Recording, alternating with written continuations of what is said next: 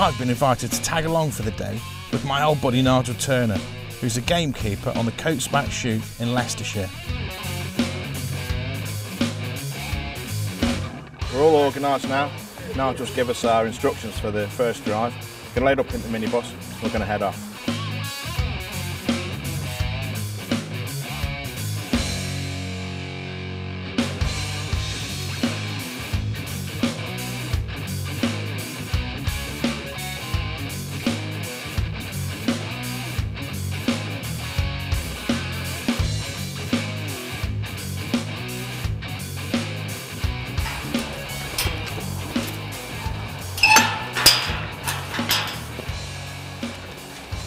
Okay, at Team Wild TV, we're getting asked a lot of the time, what's the best way to get into shooting?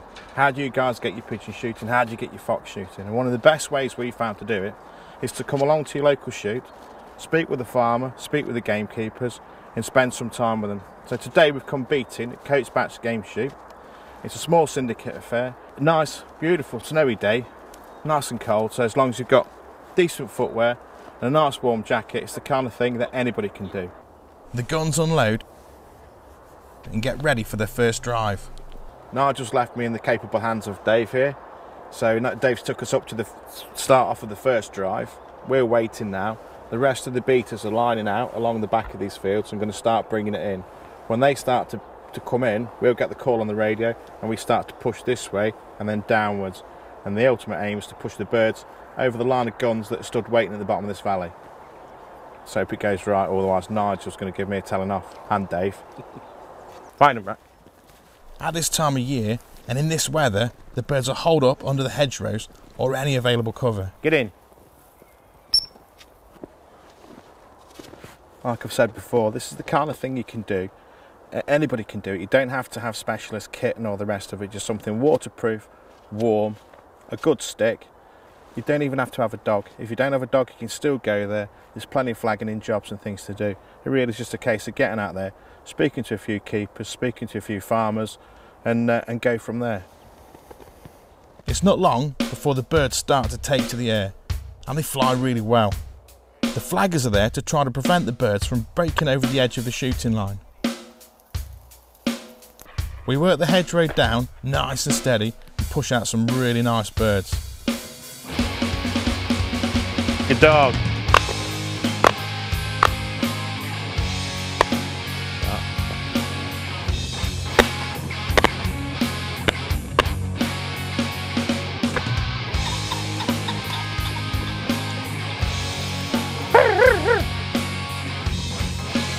Over!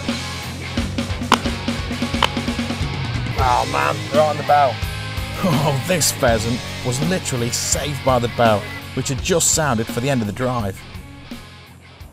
That went according to plan. Some real nice birds up over the guns there. Excellent shooting. I think everyone had a bit of shooting. We've got 5 minutes now while they're going to pick the birds up. Bracken managed to pick one that dropped and come back into the hedge. So we'll go up now and reconvene around the side here and see what we're going to be doing. Get our instructions from Nigel. Yeah, Nigel.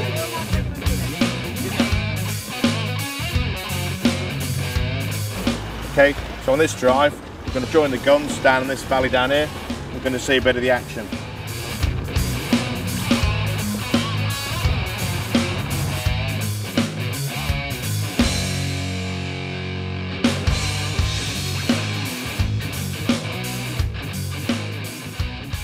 Okay, we're here with Rachel. She's part of the picking up team.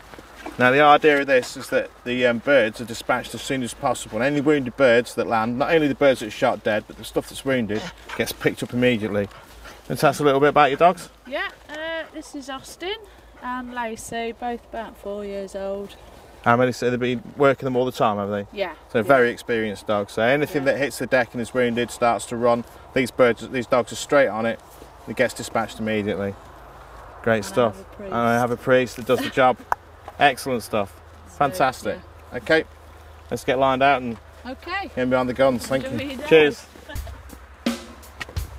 The birds fly well again with some really high sporting birds emerging over the tree line. I hear lots of shots, but I don't see many dropping.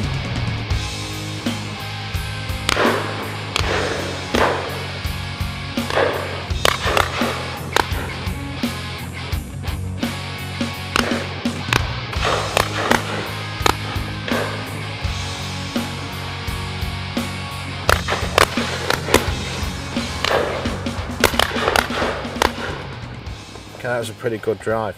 Like the birds that come out to this side didn't pick up a lot of height, but there were some fast moving birds.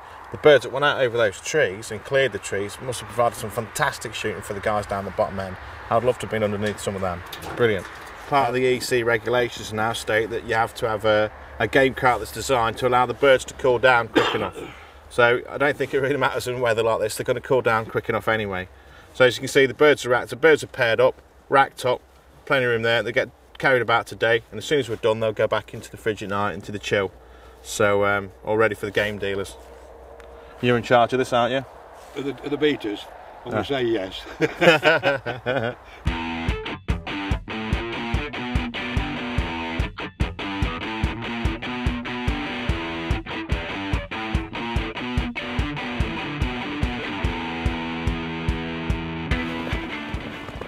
Now, just been very kind to us. He's let us come in and stand behind the guns.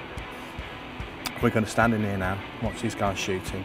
Should have some real good birds come up over the top of this bank, straight over, and hopefully they'll be making it clear the wood, so they'll be picking up height all along. See how we go on.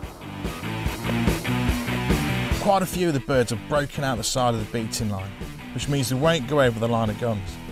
But it's not unusual for this time of year, as the birds have got a pretty good idea of what's going on.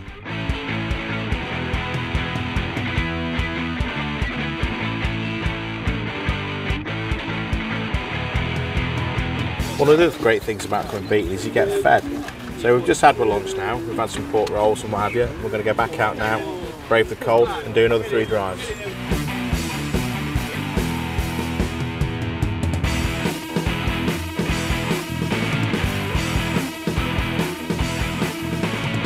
Get in. Bind them. Okay, so now we're going to start beating on this first drive. We're going to be taking this hedge down through some game crop. Going to work the dog down the hedge, and basically we're just pushing the birds all the way down to where the guns are lined out at the bottom. Take it nice and steady and flush the birds in a nice, slow and even manner. Get in.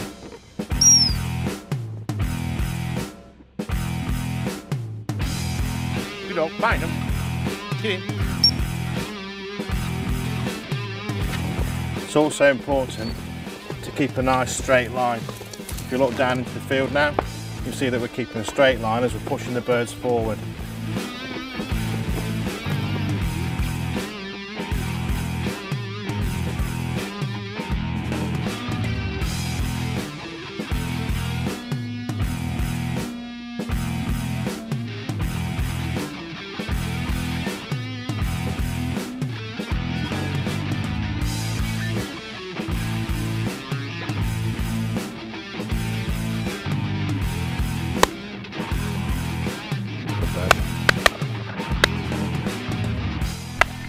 Again, some really nice birds passing over the guns. Some very challenging shots and a good show of birds for this late in the season.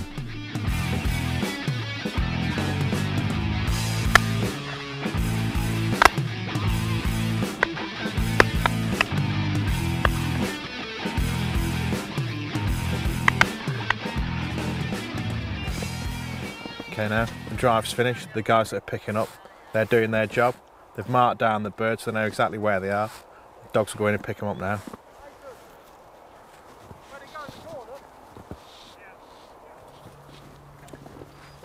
Right, we're on the final drive of the day now. This drive's called Marriott's. And if I know Neil, he'll have kept something pretty spectacular for the end. We'll have a bit of a grand finale.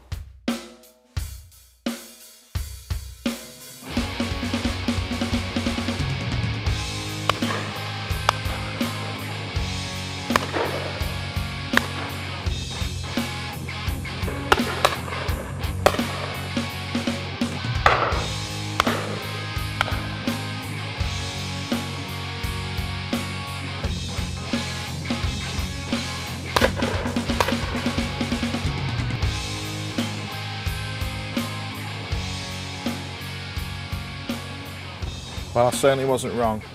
Considering this is the 25th of January, that's a spectacular show of birds, really. There were some cracking birds in there that come up over the top of these trees, picked up loads of height as they were coming over the end of these guns. Really, really good birds. I'd have been proud to pull some of them down myself. Really, really good. So, that's it now. We'll go back to the yard, have a count up, help him unload the birds in there. We'll have a word with Nigel and see how he thinks the day's gone on.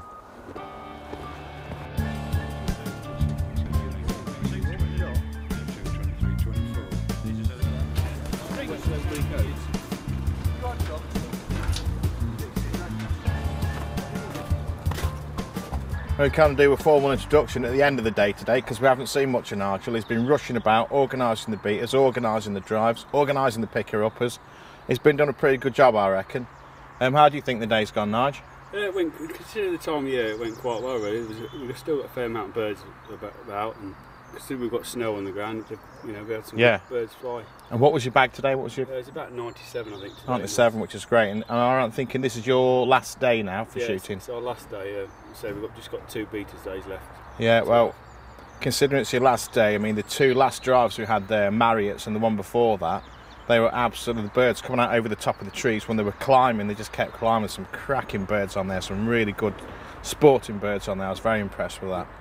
We've been saying that we found, or we have found in the past, that a good way of getting into shooting, foxing, pigeon shooting, things like that, is to come along to a shoot and do a bit of beating, help them out when they're putting the pheasant pens up and all the rest of it. Would you agree with that? Well, yeah, we get some of the, like after the shoot season, we have a couple of pigeon national shooting days, like in the woods and that, and they go pigeon shooting, they gain crops and do a fox bit. Some of them go fox shooting and that. So that's guys that you have beaten for you through the season. Through the season, yeah. That's great stuff. So there you go. If you want to get into some shooting, get along to your nearest shoot, ask what you can do to help out, go do a bit of beating, you get fed, and you get a brace of birds at the end of the day.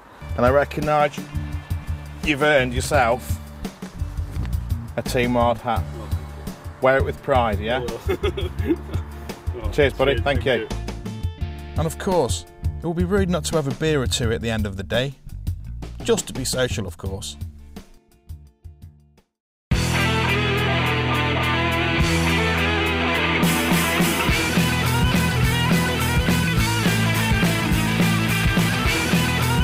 Subscribe to Team Wild TV for all the best hunting shows on YouTube.